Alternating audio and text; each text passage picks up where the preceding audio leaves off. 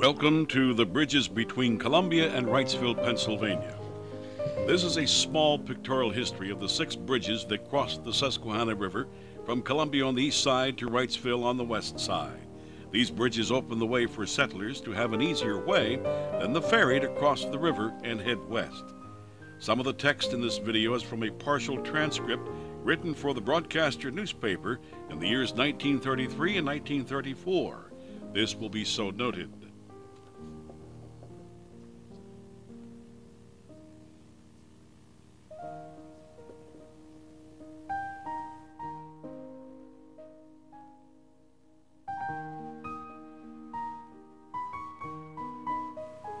The first bridge was the longest covered bridge in the world. It was 5,690 feet long, 30 feet wide. It opened for travel in 1814.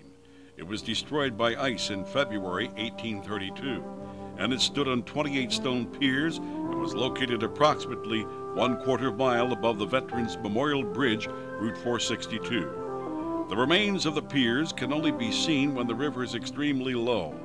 This bridge cost $231,171 to build.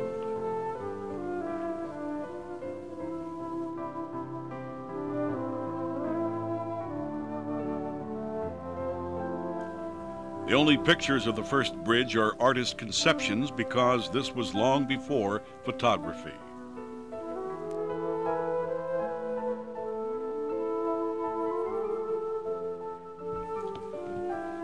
The ferry at Columbia had been established and doing a profitable business for a period of 80 years. Then there arose a public demand for a bridge across the Susquehanna.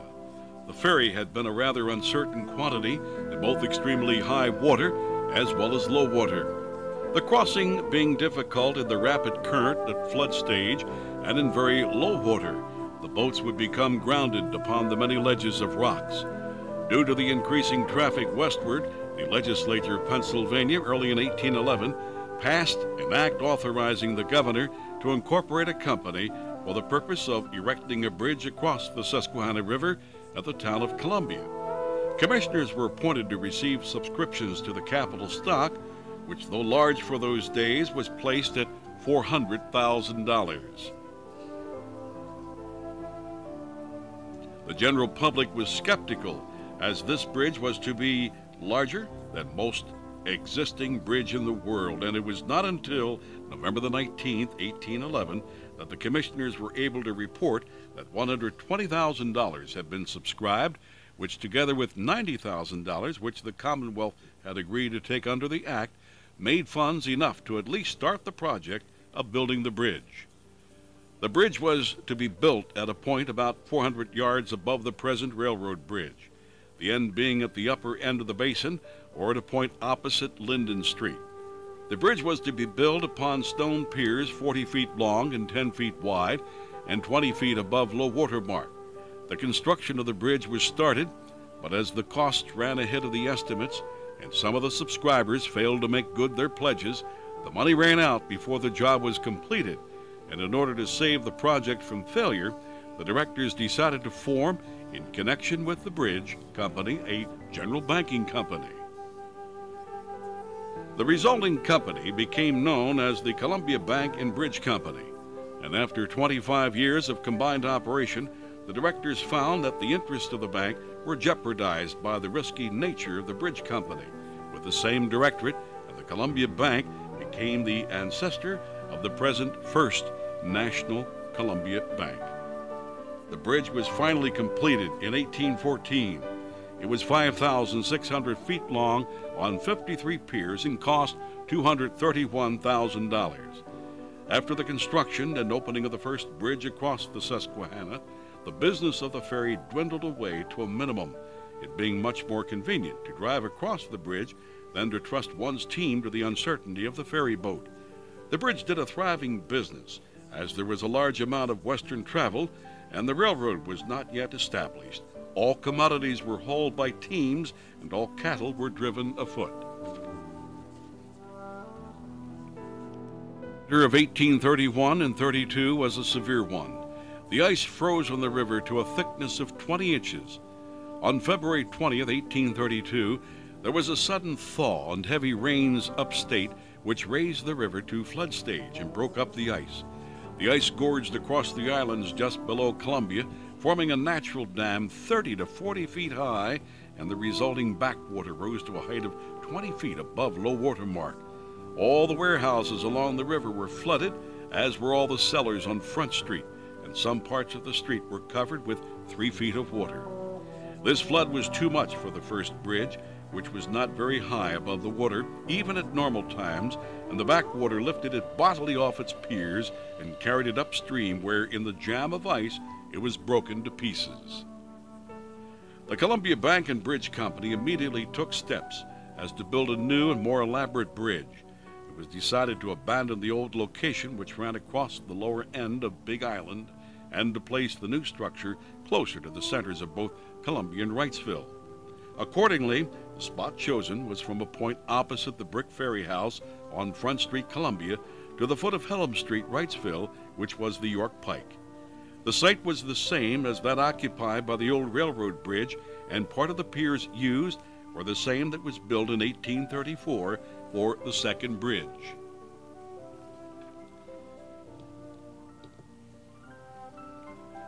The bridge was 40 feet wide, 5,620 feet long, and was built on heavy stone piers, 15 feet high above the water mark.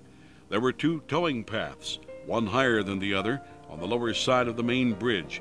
These were used by horses in towing canal boats across the river, and were so designed that the tow rope of the team going one way would pass over the heads of the team going the other way. The bridge was built of heavy white pine timbers, having the Howell Truss arch construction, and the whole thing, including the tow paths, was roofed over with split white pine shingles.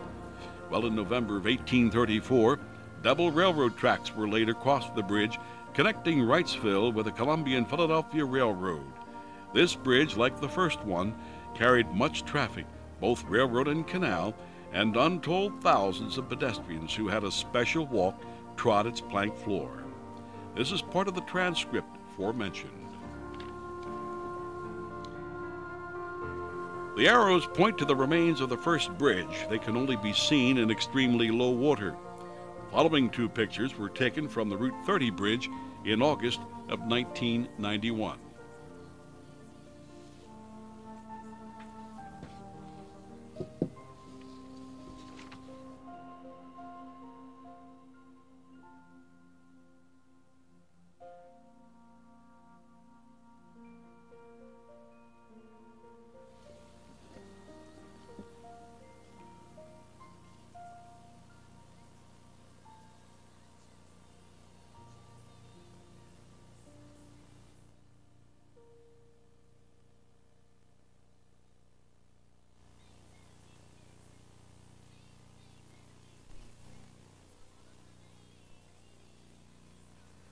This bridge had a double tow path to allow the canal boats to be pulled towards both sides of the river at the same time.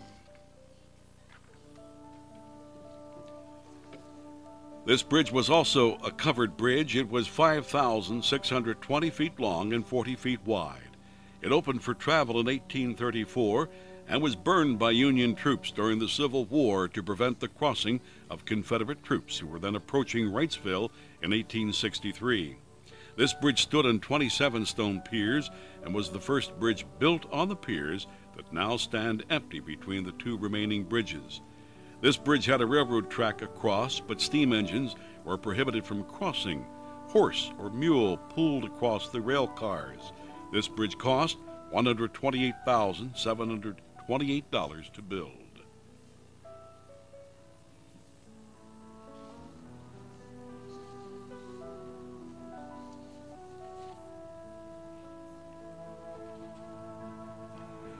On Sunday, June 28, 1863, there occurred the most momentous and spectacular event in the long and interesting history of Columbia.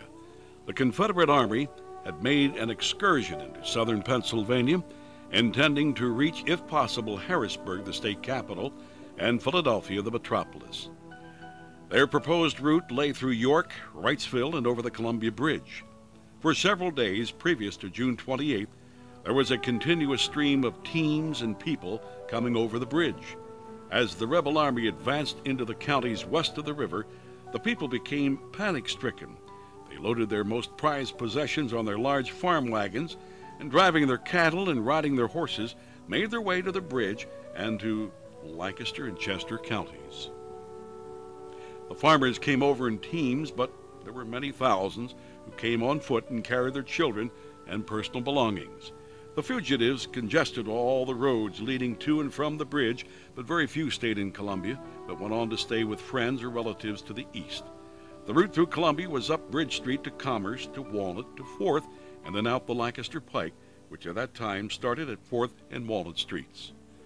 Companies of home guards were hastily organized and armed. They were composed of older men and young boys and others who were not already on the battlefront. A company of boys from Millersville Normal School, under James P. Wickersham, the principal, marched to Columbia, and they remained there for several days helping to guard the bridge. Almost everyone in Columbia buried or hid their silverware, their gold watches, and other valuables. All horses, which were always seized by the enemy in time of war, were spirited away to distant parts. On the afternoon of June 28, 1863, the people of Columbia were in a state of excitement such as they had never seen before, nor have they been since. On that Sunday afternoon, a brigade of Confederate troops under Early of General Gordon's division reached Wrightsville, and they engaged the light 100 poorly trained Union troops under General Frick, who had been in command of the Union defenses in Wrightsville. Frick was driven across the bridge to Columbia, and the west end of the bridge was barricaded with cars filled with iron ore.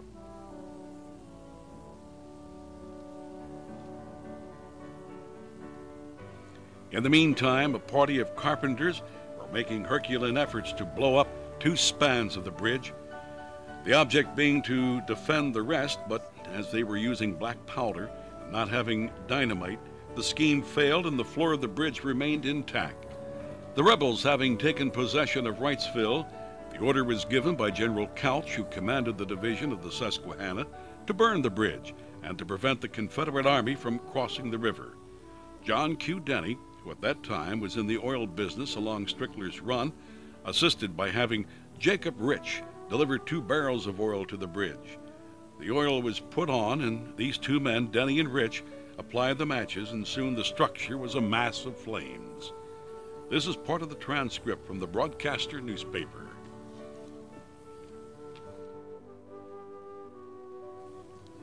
Again, the only pictures are by artists. Photography was only coming into its own in the 1860s.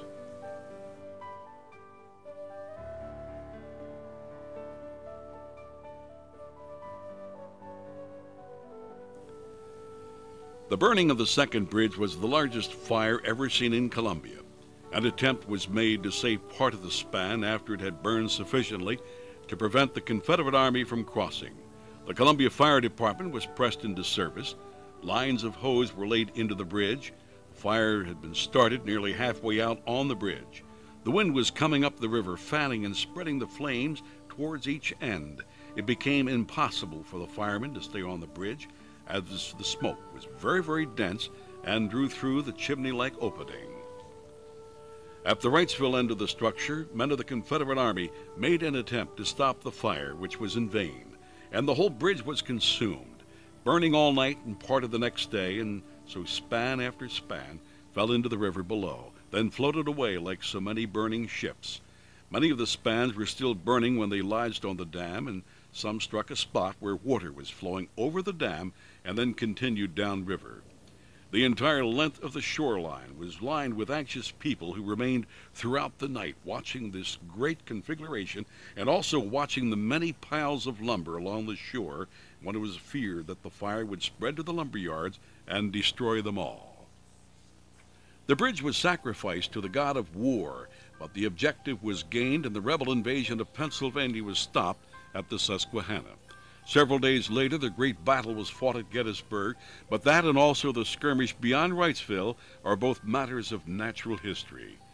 The burning of the bridge was a sad loss to the Columbia Bank and Bridge Company, and although it was ordered burned by the military authorities, the U.S. government has never, up to the present time, reimbursed the bank though bills have been introduced in Congress by each succeeding representative. A year later, on July 6, 1864, a new company was organized by the following Philadelphia men: Joshua Bacon, Whistler Morris, Thomas A. Scott, a former Columbian, Joseph B. Myers, Edward C. Knight, H.J. Lombard, and Edmund Smith. This new company bought from the bank the piers, franchise rights, and all other property pertaining to the bridge. The bill of sale being dated July 13, 1864, and from this time on, the bank and the bridge were separate. This is part of the transcript aforementioned.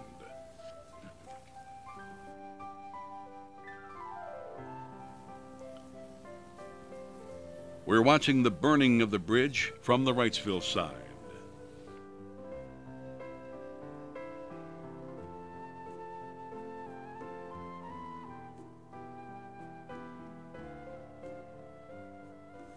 The empty piers of the second bridge after the burning.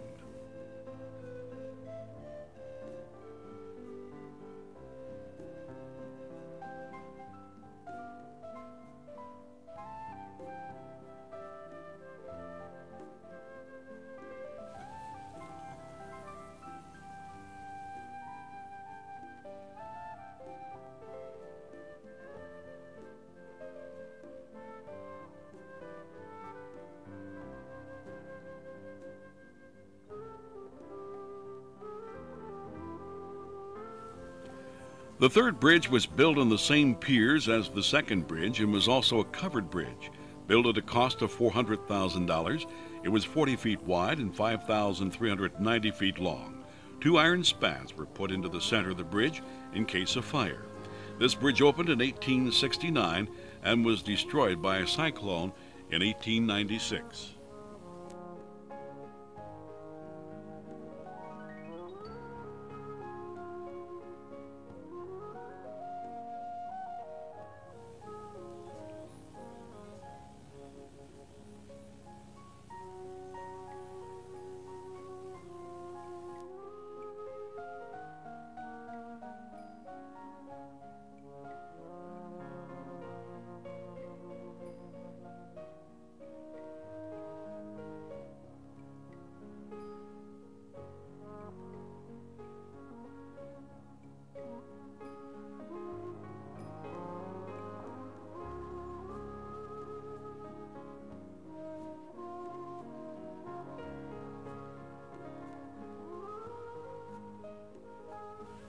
Note the canal basin with boats and railroad cars, also the piles of coal to the left center of the picture.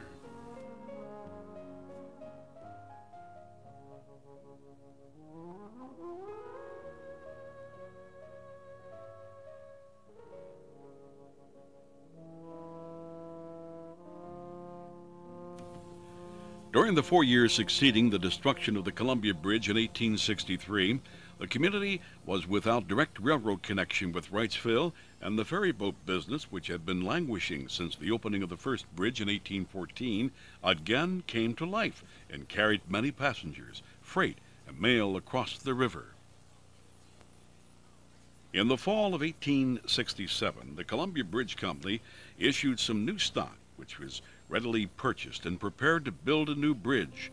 Actual construction was started in April 1868, when extra railroad cars were laid along the river shore to unload the vast quantities of lumber necessary for the work.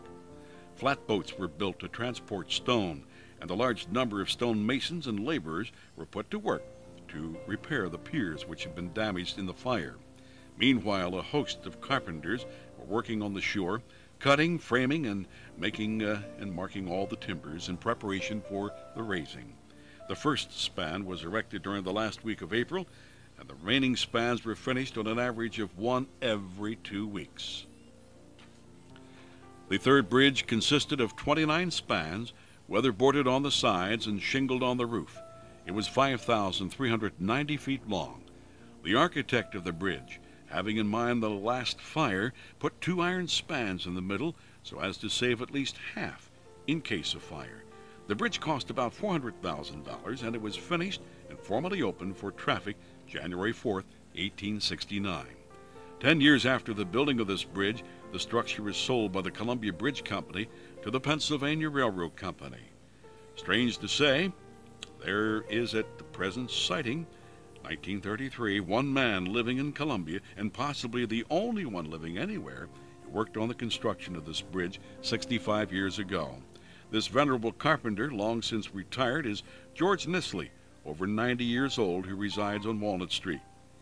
For 27 years, the third bridge carried traffic, railroad trains, teams, droves of cattle, and foot passengers, and there are many in the older generation who have walked or driven through its dark spans. At 1 a.m. on the morning of September 29, 1896, a terrific hurricane swept up the river from the south. The force of this storm was so great that it swept the bridge from its piers, making of it a total wreck. Fortunately, at the time of the storm, there was no one crossing, and while no lives were lost, the property damage was great. The morning after the storm, at the same spot where Columbia had seen its largest fire, it now viewed its largest wreck. Most of the remains lay in the river just above the piers, but there were whole sections of the roof blown as far up the river as the Henry Clay Furnace, which was just below Chickies Rock. The lumber from the bridge was all salvaged by rivermen and sold for various purposes.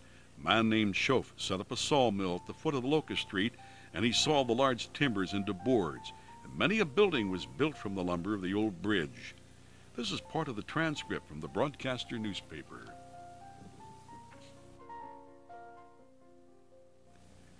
There are still piles of coal in the canal basin when this picture was taken.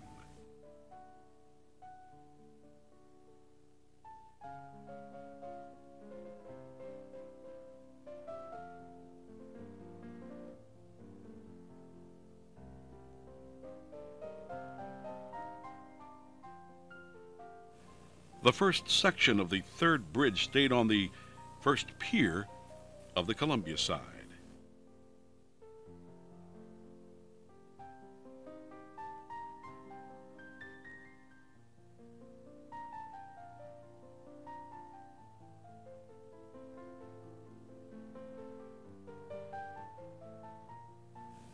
Notice the men standing on the top of the ruins.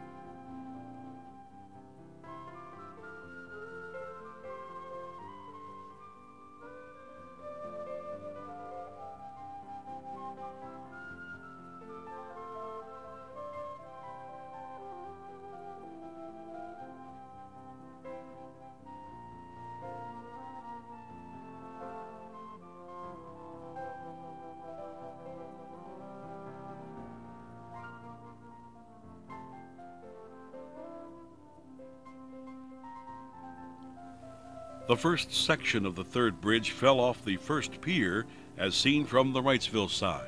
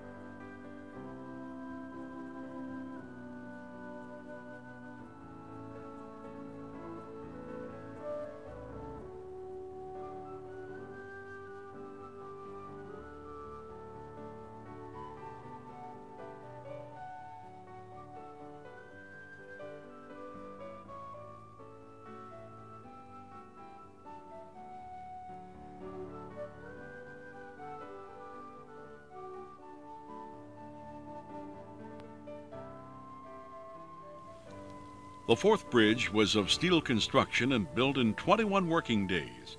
It was opened for travel in 1897, built at a cost of $455,000.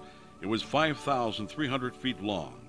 This bridge was designed to carry automobiles on the top deck and trains on the bottom, but was never completed.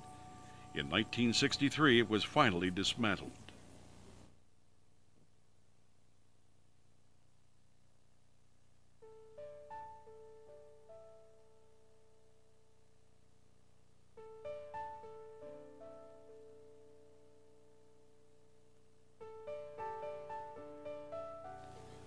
After the destruction of the third bridge, all three having been destroyed differently, flood, fire, and wind, the Pennsylvania Railroad Company took immediate steps to erect with different material a new bridge. This time, instead of the old-type wooden-covered bridge, open steel trusses were used. The chief engineer of the work was F.F. Dumont, who planned and erected the new span. The plans called for a double-deck bridge, the lower floor to be used for railroad trains, and the upper deck for vehicular and foot traffic. Contracts for the structural iron were given late in 1896 to the Midvale Iron Works and the Pencoed Iron Works.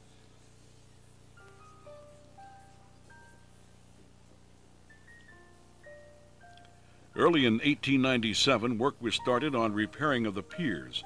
Many of the top stones had been swept off by the superstructure. A number of large flatboats were built to carry the materials, and many stonemasons and laborers worked with speed to top out the piers preparatory to the actual erection of the steel.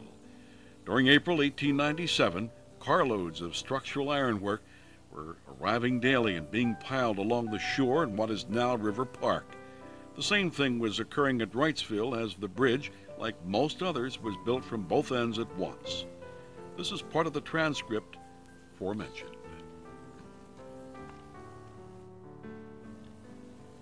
This is a view of construction starting on the Columbia side.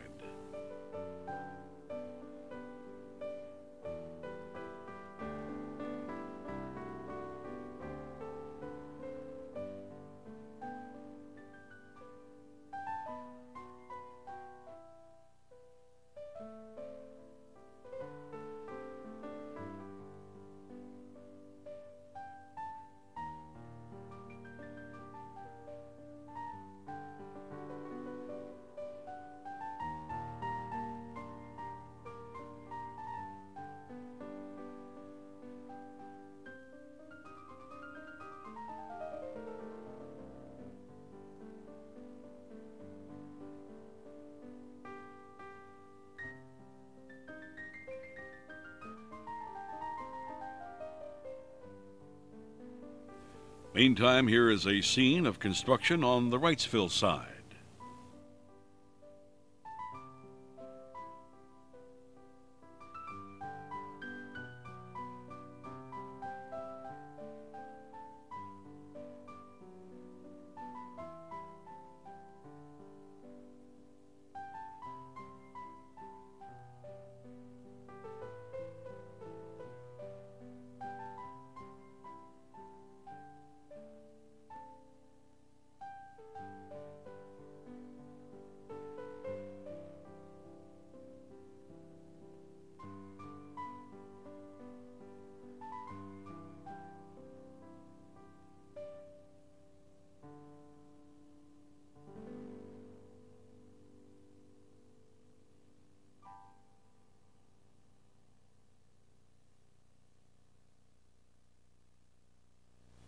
This bridge was started from both sides of the river and is nearing completion in the middle.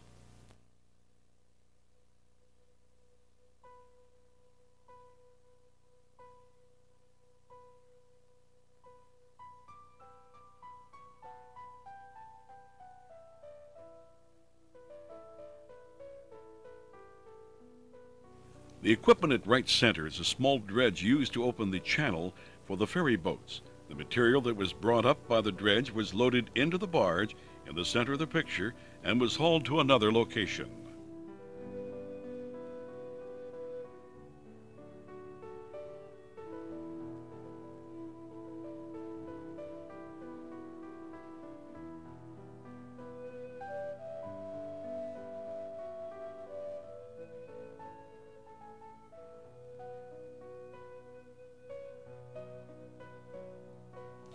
You can tell which side of the river the picture was taken from by the piers. The angled side is facing upriver.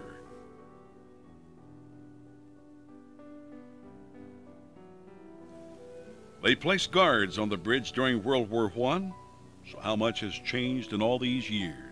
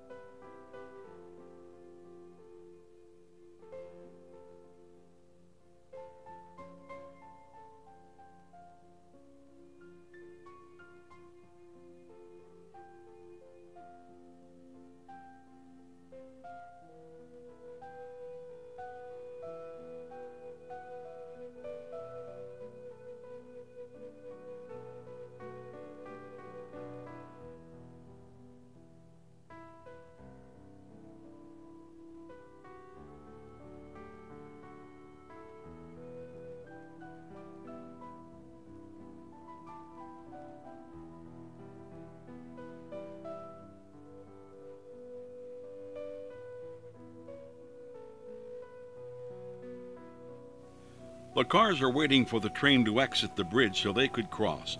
The building on the left side is the Pennsylvania Railroad Roundhouse, and the large building in the background is the old Columbia Laundry and Machine Company building, still standing.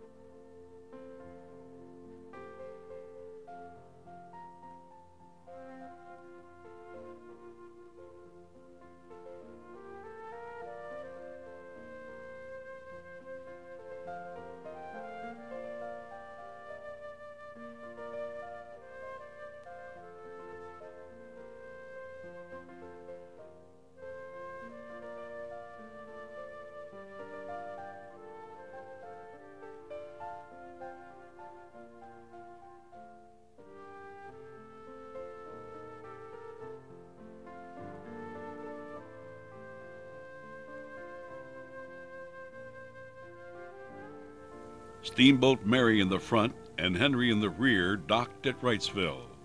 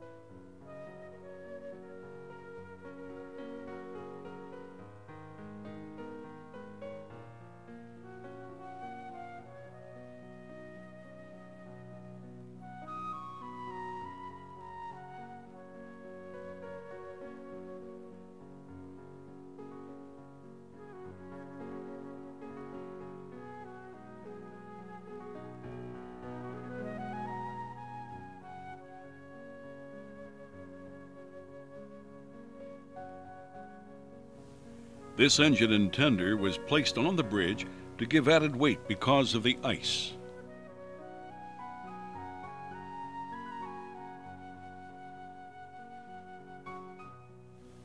Automobiles seen crossing the railroad bridge.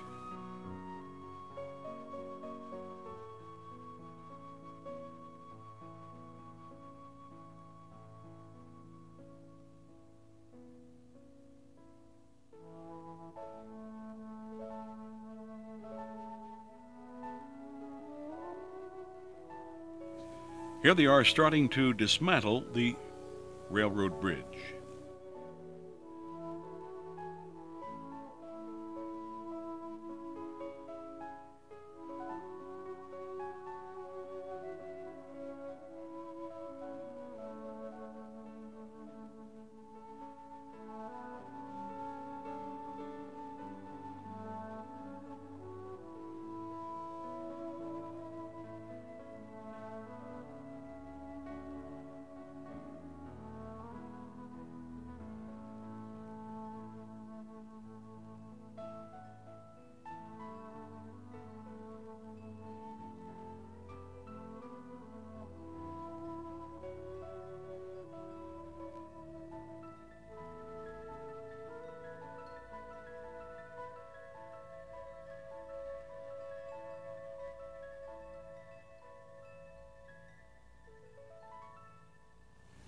The fifth bridge, named the Veterans Memorial Bridge, is of cement arch construction and runs between Hellam Street in Wrightsville and Chestnut Street, Columbia.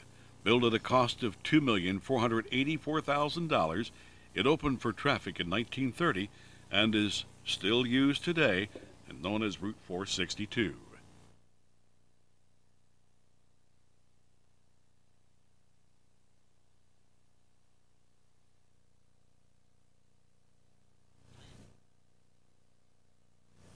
This is the material staging area on the Columbia side.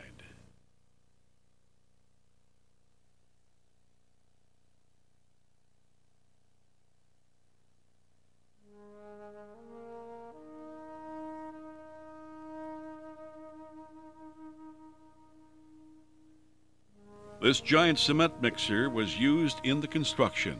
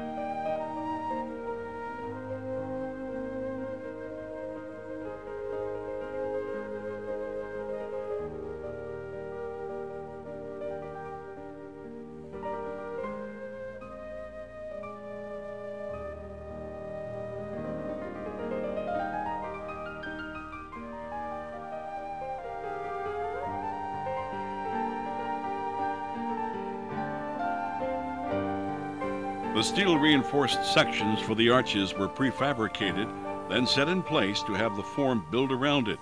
Then the cement was poured into the form.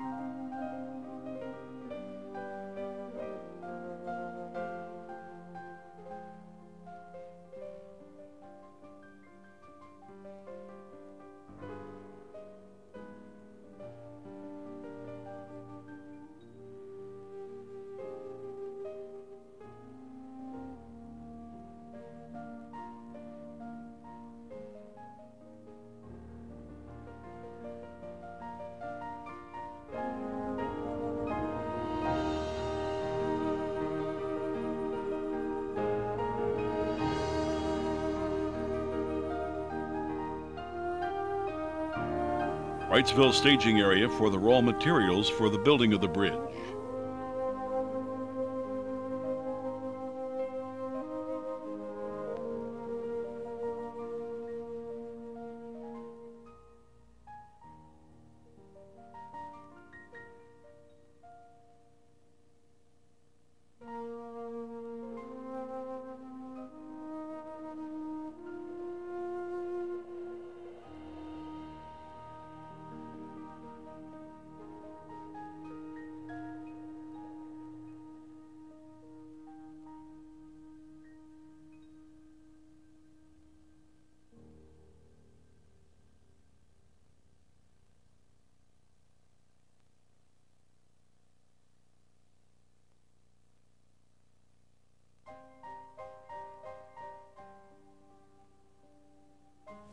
This is some of the steel reinforcing bars used in the construction.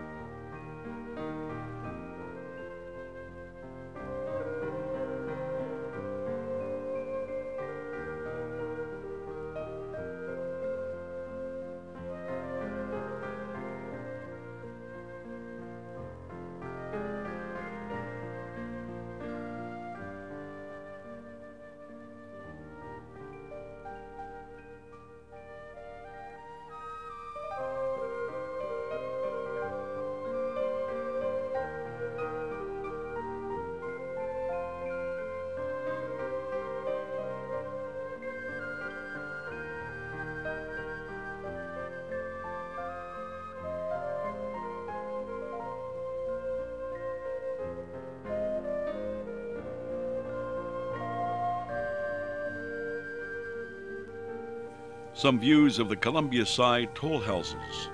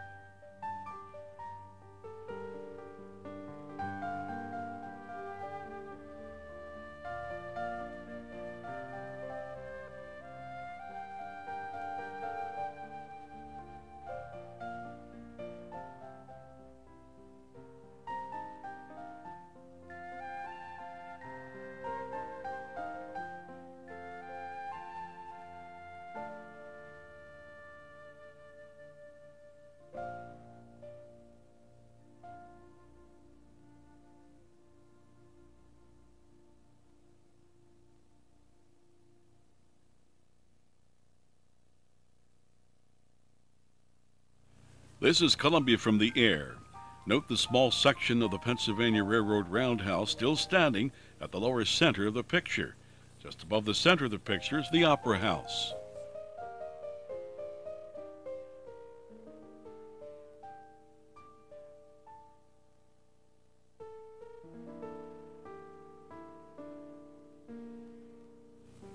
The dignitaries at the dedication ceremony.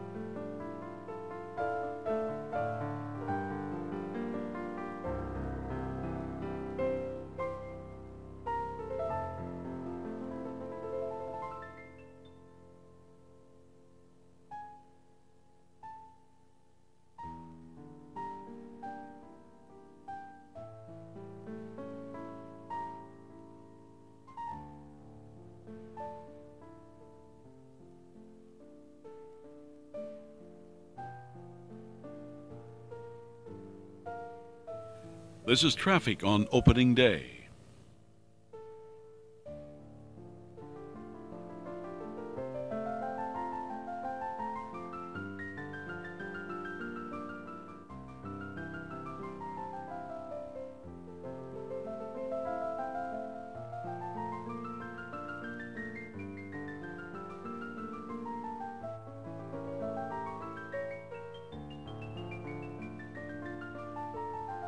The Wrightsville side toll houses. The large building on the left center of the picture was the Hotel Wilson.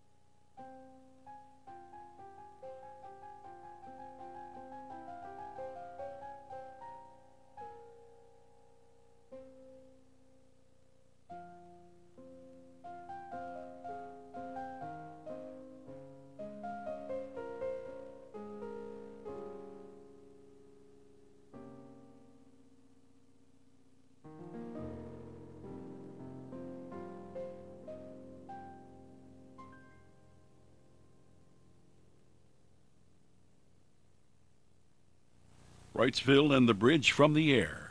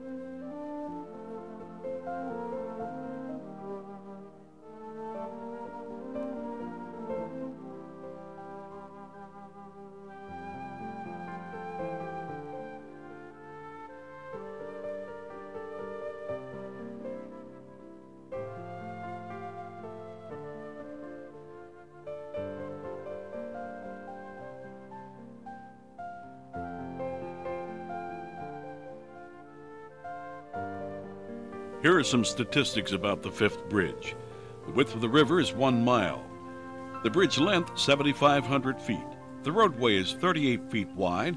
The sidewalk is 6 feet in width. There are 28 spans and 20 girder spans. The amount of concrete used was 101,000 cubic yards. There is over 7,991,000 pounds of steel used in the construction. To cover the pavement, over 597,000 blocks of asphalt was used. 5 million board feet of lumber was used in construction, and the total weight of the bridge is 425 million pounds. And finally, it cost over $2.5 million to build.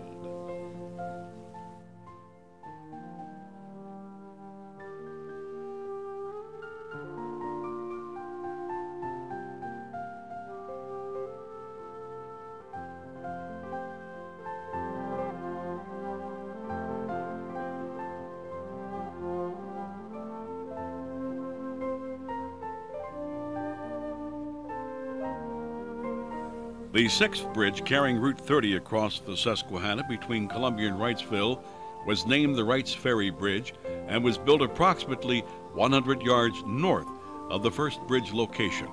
It is 5,643 feet long, 75 feet wide, spanning across 45 piers. The cost to build this bridge was $2.4 million, and it was completed October 20th, 1972.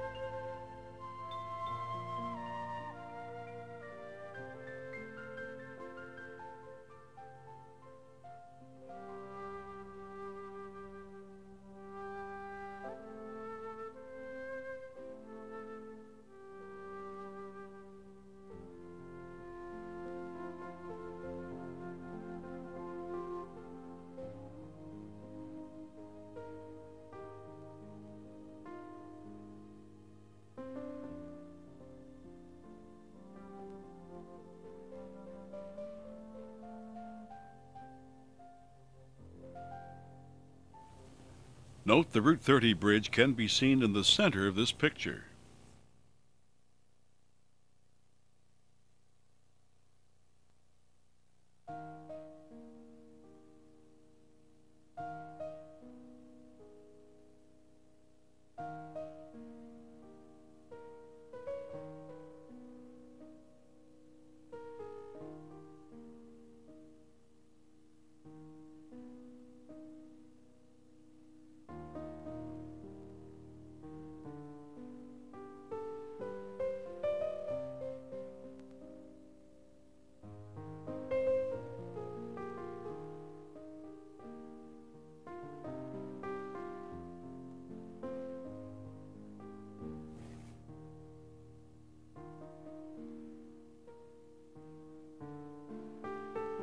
The last 4 photographs were taken in August of 2002.